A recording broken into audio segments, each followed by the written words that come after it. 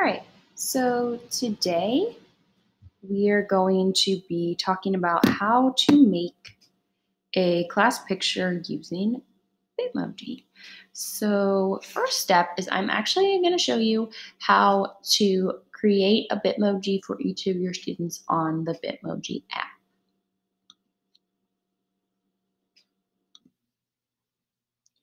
Okay, before I start though, side note, there's an awesome app called Record It, which you can use on your phone to screen record whatever's going on your phone. So that's pretty awesome. All right, so let's go ahead and I'm going to play the video I made talking about how to create a Bitmoji for each student on your phone. Okay, so here is how you create a Bitmoji for each of your students on the Bitmoji app. So I'm going to go into Bitmoji and let me exit out of here. Okay, so what you will do is you need to log out of your Bitmoji account, and then it will take you to a screen that says either sign in with Snapchat or sign up with email. You're going to want to sign up with email and then just choose an email that's not associated with your Bitmoji account. Mine's through Snapchat, so it worked out. I can just use one of my other emails. But make sure you have a separate account because you're going to be resetting your avatar multiple times, and you don't want to have to reset your own personal Bitmoji that you always use. Okay, so that being said, once you get in and you sign up, you're going to get to a screen that looks like this. And then you're going to choose whether you're making a boy or a girl. So I'm going to pick girl for this one. Skip the selfie because obviously you're not taking a picture. All right, so it's probably super helpful if you have a picture of your students. Obviously, I'm not at school right now, so I don't have a picture in front of me of my students. I have a lot of pictures of my students working or group pictures, but it's really hard to see eye color in a picture like that. So I also have been watching my students Flipgrid videos over and kind of looking at their eye color. Most of them I know, but when you haven't seen them, I haven't seen them in person in almost 2 months. So that being said, you might forget what their exact eye color is. So that's probably the hardest one to do. All right, so then you just pick your skin color that you want, hair color. I'm going to show you the one that I made because I am in love with this one. My one student, because she has amazing hair. All right, anyway, you can change. Obviously, they're kids, and they're probably really not going to have dyed hair unless you're doing this with older kids. All right, you can change whatever you want. My advice is keep it pretty simple because this is very time-consuming. So make sure that you only do the minimum things you have to. Unless you want to spend all day doing this, then go for it. It is really fun. And it's just nice to have a picture of your kiddos since my school doesn't do class pictures until spring. So obviously we miss those. So I don't have a class picture this year. So this is my main reason behind making this. All right, so there is my person. Again, you can change anything you want, up to you. I skipped some of the other things, so I'm going to go ahead and go across. Sorry, notifications. All right, so I just changed the lipsticks, probably the easiest thing to do. Then I don't change anything else. The only thing I do change is body type. Most of the kids, I did the tiniest one because I want them to look like kids. Obviously I try to make them true to size to my kids so they look like themselves. Anyway, obviously change the chest size unless you're doing older students. I don't do the outfit part. I just pick an outfit. Again, with that, make sure you're on Bitmoji Deluxe because that has the most options. I might pick that one because that's the one I use and I wanted all of my pictures to be. Okay, so then I just picked the t-shirt. Try to keep it really simple, like things my students wear, like leggings or jeans or whatever. Because I really am bummed. So Bitmoji, if you're listening, if you could add dresses to this area, because I have some kids that wear dresses a lot, or girls, and that would be nice. Thank you. All right, so change the pants however you want. There were some boys I was like, I don't think I've ever seen them wear jeans, so I had to make sure I chose a sweatpants. All right, I did sneakers for pretty much all of them. Again, on the side here, you can change color of anything. All right, then you hit save. Here. Okay, and then you hit the gear button, or not the gear button, the search bar at the top. And then the best way to get a picture you like is hit photo, because it gives you all those gaming poses. And then click on the one you like. I have a Mac, so I can airdrop, but also you can go ahead and share it any way you like. Messages, whatever, email, your choice. But I just airdrop it to my Mac and go from there. Or you can always download it, save it to your phone, email it to yourself, whatever. Okay, when you're done with one student, you're gonna hit cancel. Then you hit the gears button for the settings. You click my account and then click reset avatar. You hit OK. And then it takes you back to this screen and you can make another avatar. And then you just keep going through that same process till you have every student made and you have a picture uploaded of every student. Okay, so that is how you make your Bitmoji using the app. Hopefully that's pretty simple and easy for you.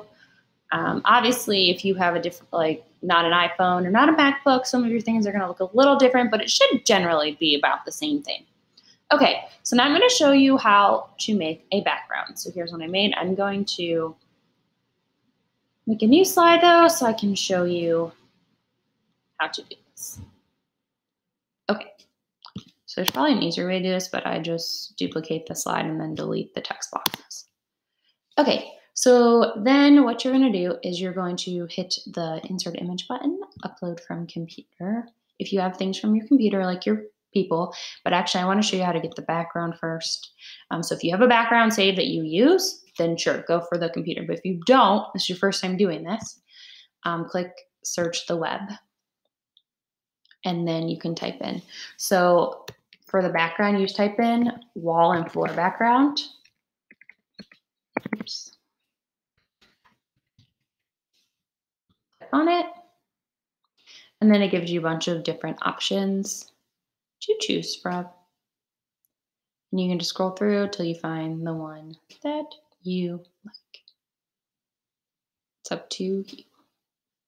So also too, if you don't like any of these ones, you can always go to Google and type in and then save it to your computer and upload it. All right, so I'm gonna pick this one at the top that I used. All right, we're gonna pick this one. So you can either click and insert or you can drag. Also, I would recommend if you have a Mac though, I would do this on Keynote because I find that Keynote's a lot easier to work with and it's not as constrained as Google is because they do a lot of framing. But anyway, you just format your picture so it fits. And then next step is to search for like risers or bleachers, or if you just want to put all your kids on the ground, it's up to you. So you do the same thing, search in the search bar, and then put it in. Or if you downloaded a picture, I'm gonna show you how to do that for this one. You upload from computer, and then I'm just gonna pick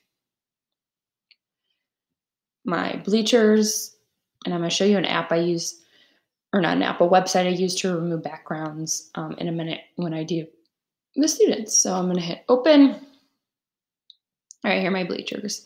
Now, for this one, I actually cropped my image for my bleachers though because I didn't need that many. All right, so now there's my bleachers. Now I want to start adding students in. So first thing I'm going to show you is how to do remove the background. So if you are looking at your picture, so here's my picture of all my students. I'm just going to pick a student. Let's say I'm going to do this one. So now I'm going to go to my search bar in my internet browser. I'm going to type remove BG and it should come right up. This website is awesome because it literally removes all of the background from your photo. So once you get there, it will take you to upload image. You click on that. and it will open up your browser. You pick the student you want. I'm going to pick this one this time. I already did her. Open. And then it'll save your picture for like until you exit out of the internet. But that's not really a big deal because it's just Bitmojis. Download. And you have your picture with no background. So then I'm going to go back to my presentation. I'm going to hit this button again, but this one I'm going to upload from my computer. And I'm going to add my student. So what I like to do is I like to crop the image because I find when you put it like this, all this extra space overlaps when you're trying to add students in, and it makes it kind of hard. So you hit crop image, and I just basically constrain it so it's just around the edges of my person. And then hit enter. All right, there you go. And then you have a movable person. Now for the kids though, I make them a lot smaller because you can't adjust your height in the Bitmoji app, but you can make the kids pretty relatively small. Okay, so there's a student. And then I put adults like down on the side, you know, kind of like they make a stand for pictures. So I'm gonna upload. And also with that too, when you create the remove background file, it'll give you 2 of each one. So I deleted my original one and just saved one with no background. That's the one. It'll say view.png at the very end. That'll be your remove BG file. So that's the one you want. Okay. So then you just click who you want. I'm going to go to the teacher and add myself in here. All right. And then I'm actually a pretty good size, but try to make sure, obviously, since you're an adult, that your size is a little bit different compared to your students so they look like a kid. Okay. And then you can arrange. So I'm going to move her over. See, that's the thing too. I forgot I need to do that again. You need to make sure every time you crop though, so they don't overlap so much. Because otherwise it's hard to kind of click. And that's also why I really like using Keynote or PowerPoint better, because everything just flows and works more easily in there. Okay, so anyway, I'm gonna throw myself in there, then I'm gonna click on her, I'm gonna add her, I'm gonna scoot her over a little bit. There we go. Okay, so let's say you're done with your whole first row and you want to add students to the back row. This is where you might want to know how to do this. So again, upload from computer. I try to do mine like boy, girl, boy, girl. Luckily, I have 12 boys and 12 girls in my class, so it worked really well. Okay, I'm going to pick a boy. All right, same thing. I'm going to shrink him so he is tiny like a child. All right, then I'm going to move him and I'm going to right click. I'm going to crop his image so he's not overlapping as much. Whoops. And I just give you a disclaimer here. I'm not the most seasoned YouTube video maker, so I apologize if I am rambling or I say a lot. I'm just kind of rethinking through the process since I already did this. Okay, so there you go. Right, back row. What I'm going to do is I am going to place him like I'm placing him in the background. Obviously, he's going to be on top of my other student. So I'm going to click on the student underneath him. Right click. I'm going to hit order. And I'm going to hit bring to front.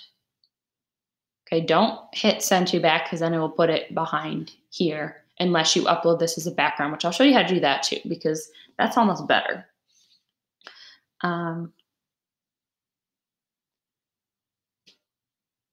So that is how you do that. So now I will show you, let's say I want to get rid of this and I want to put a background in here. So I think my background is saved on my computer. So I'm going to go to background. I'm going to click choose image.